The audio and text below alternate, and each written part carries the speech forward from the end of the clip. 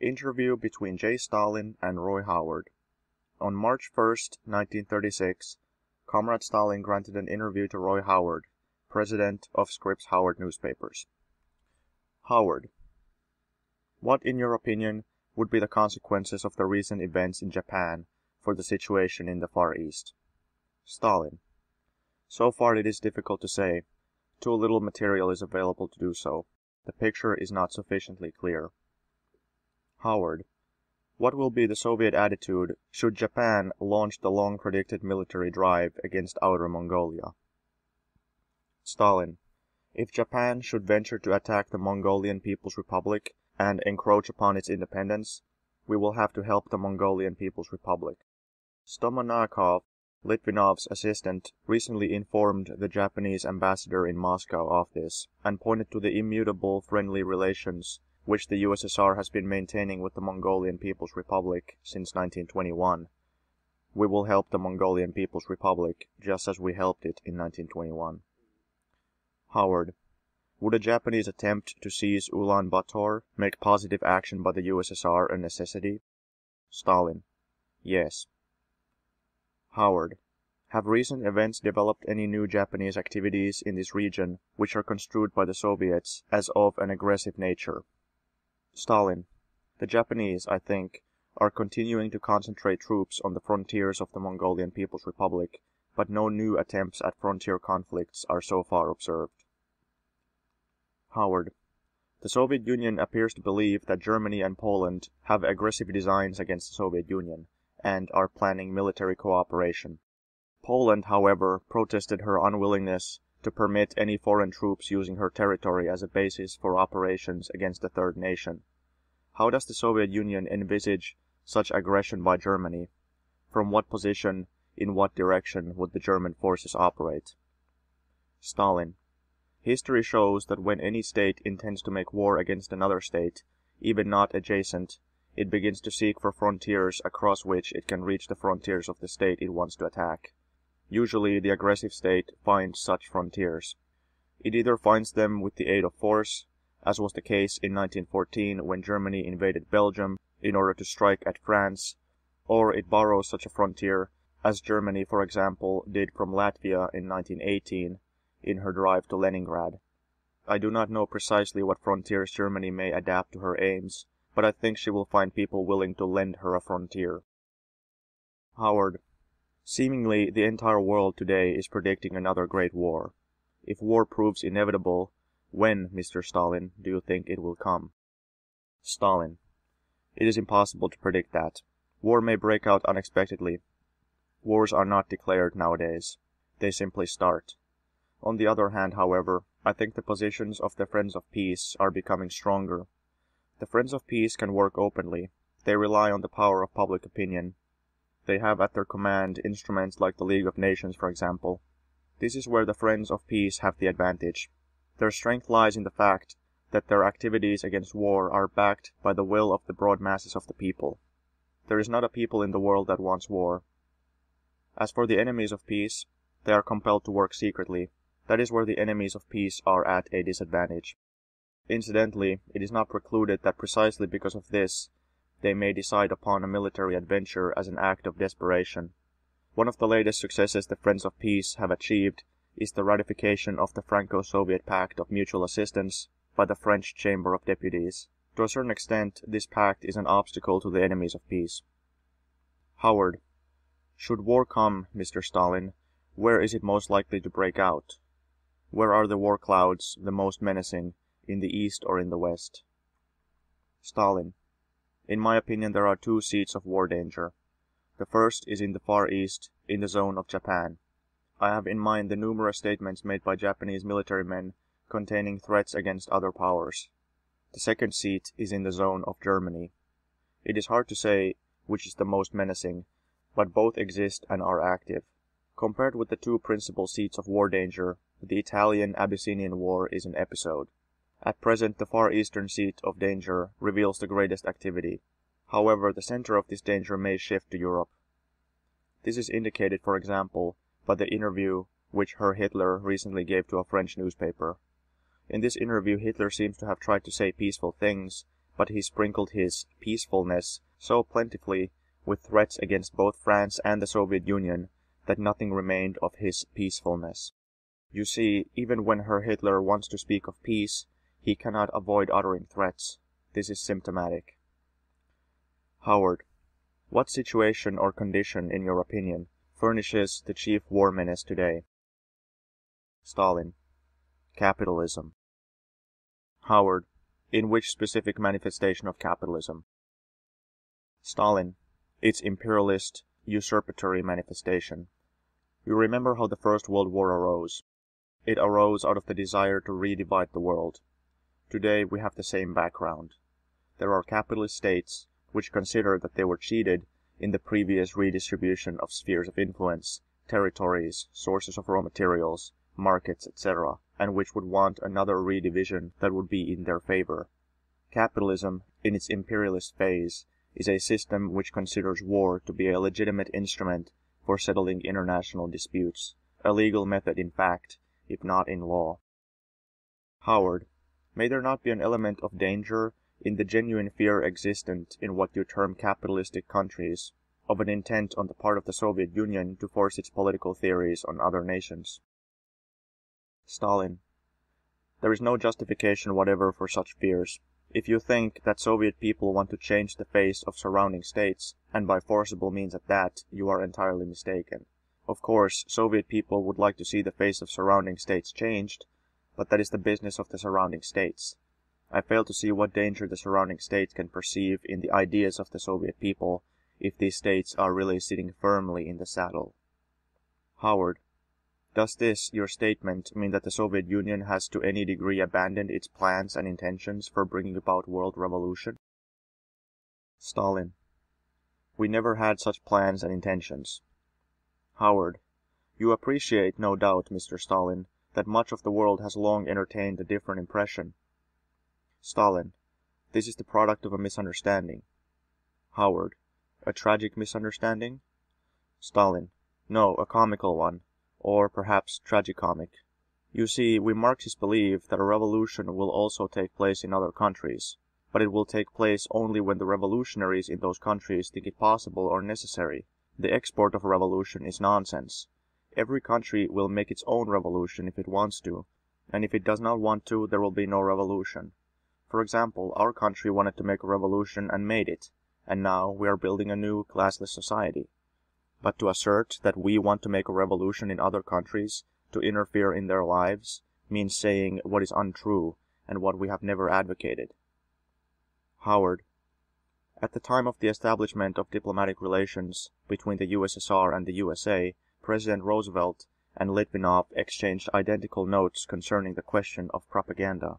Paragraph 4 of Litvinov's letter to President Roosevelt said that the Soviet government undertakes, quote, not to permit the formation or residence on its territory of any organization or group, and to prevent the activity on its territory of any organization or group, or of representatives or officials of any organization or group, which has as its aim the overthrow or preparation for the overthrow, or the bringing about by force of a change in the political or social order of the whole or any part of its territories or possessions, unquote.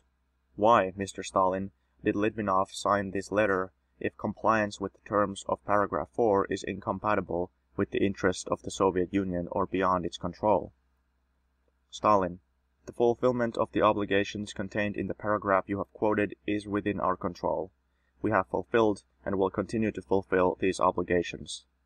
According to our Constitution, political emigrants have the right to reside on our territory. We provide them with the right of asylum, just as the United States gives right of asylum to political emigrants. It is quite obvious that when Litvinov signed that letter, he assumed that the obligations contained in it were mutual.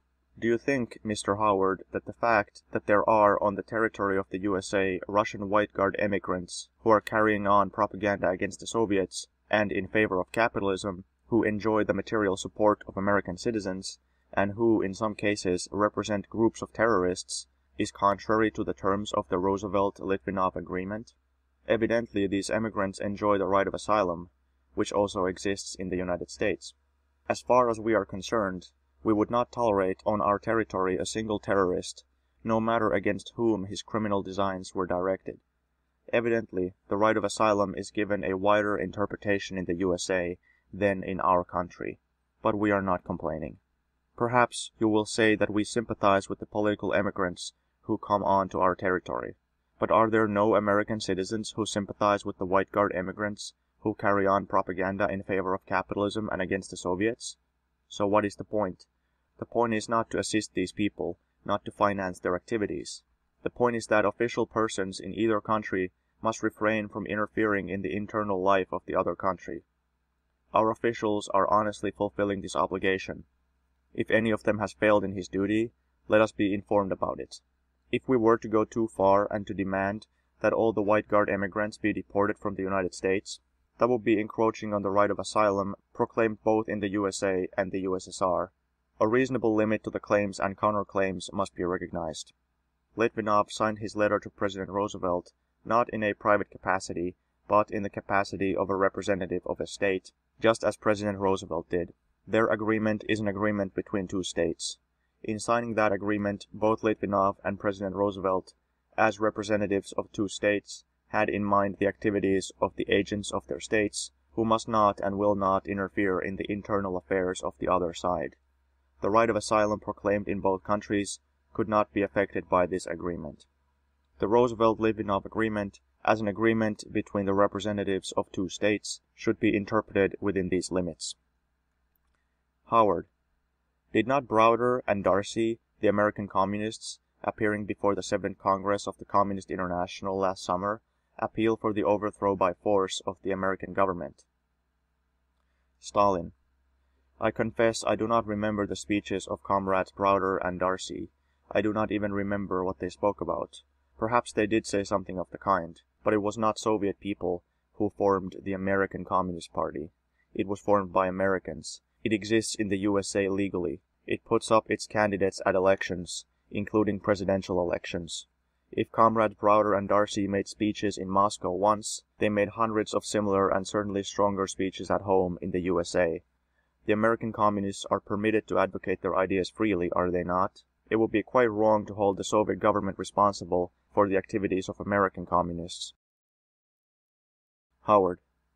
But in this instance, is it not a fact that their activities took place on Soviet soil, contrary to the terms of paragraph 4 of the agreement between Roosevelt and Litvinov? Stalin. What are the activities of the Communist Party? In what way can they manifest themselves? Usually their activities consist in organizing the masses of the workers, in organizing meetings, demonstrations, strikes, etc. It goes without saying that the American communists cannot do all this on Soviet territory. We have no American workers in the USSR. Howard. I take it that the gist of your thought, then, is that an interpretation can be made which will safeguard and continue good relations between our countries. Stalin. Yes, absolutely. Howard. Admittedly, communism has not been achieved in Russia. State socialism has been built. Have not fascism in Italy and National Socialism in Germany claimed that they have attained similar results? Have not both been achieved at the price of privation and personal liberty sacrificed for the good of the state? Stalin. The term state socialism is inexact. Many people take this term to mean the system under which a certain part of wealth, sometimes a fairly considerable part, passes into the hands of the state, or under its control, while in the overwhelming majority of cases the works, factories, and land remain the property of private persons. This is what many people take state socialism to mean. Sometimes this term covers a system under which the capitalist state, in order to prepare for or wage war, runs a certain number of private enterprises at its own expense. The society which we have built cannot possibly be called state socialism. Our Soviet society is socialist society, because the private ownership of these factories, works, the land, the banks, and the transport system has been abolished, and public ownership put in its place.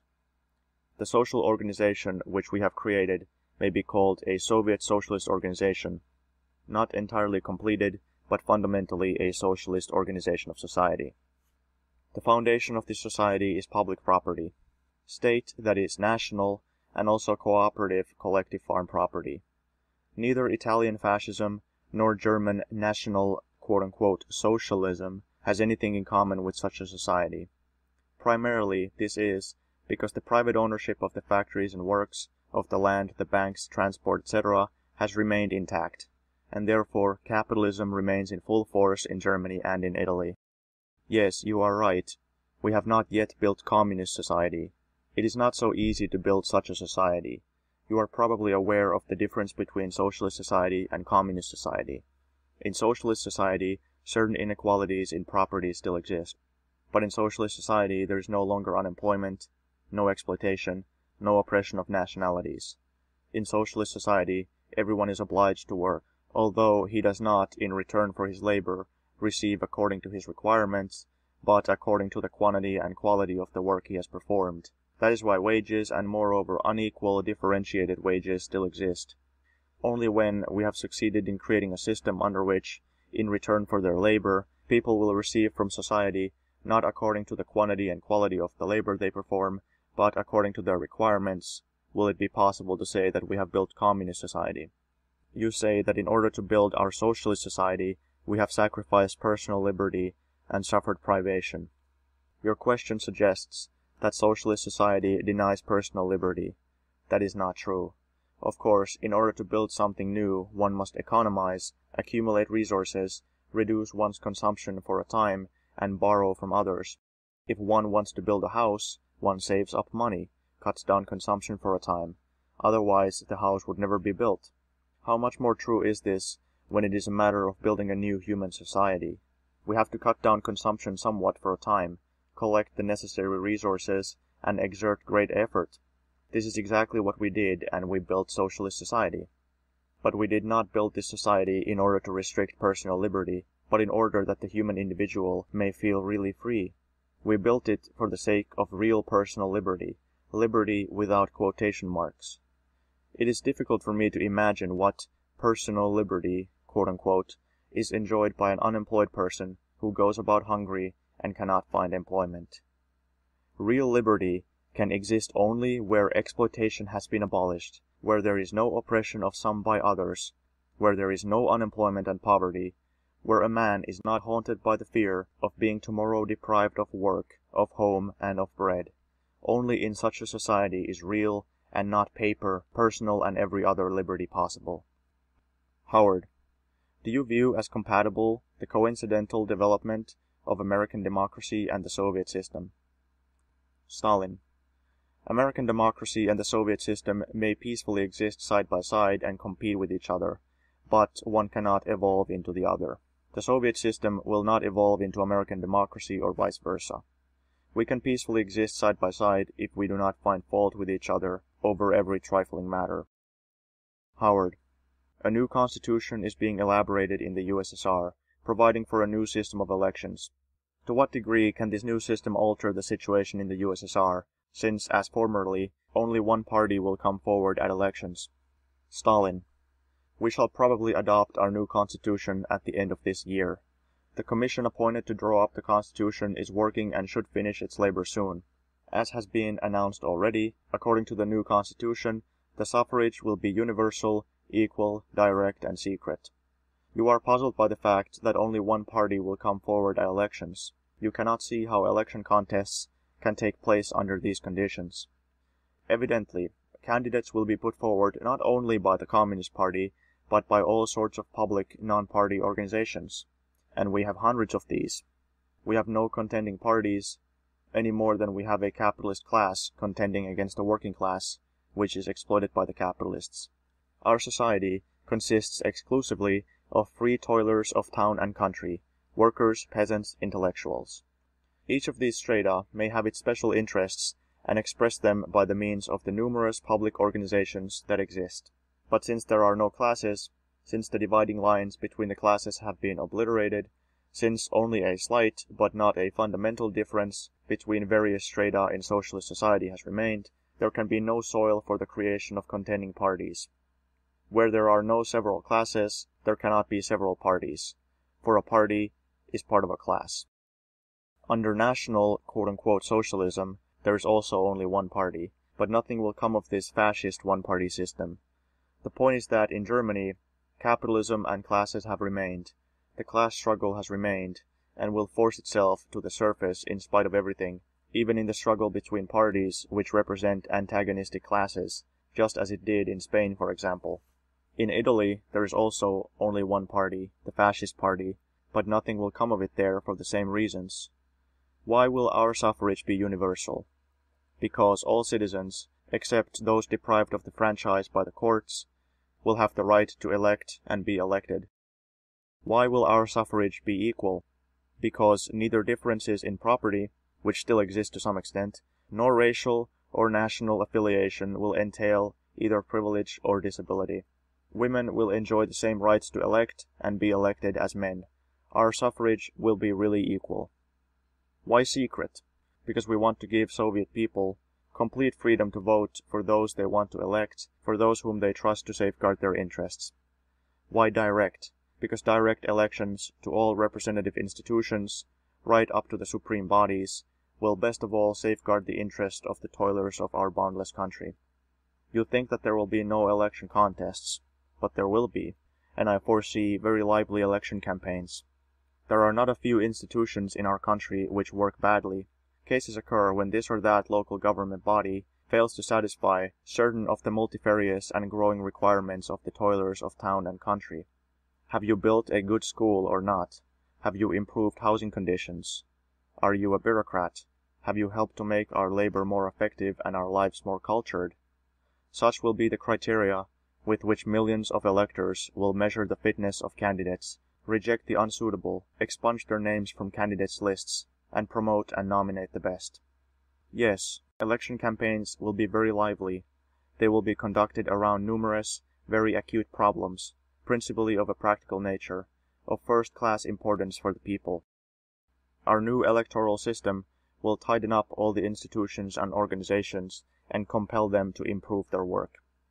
Universal, direct, and secret suffrage in the USSR will be a whip in the hands of the population against the organs of government which work badly. In my opinion, our new Soviet constitution will be the most democratic constitution in the world. Pravda, 5th of March, 1936.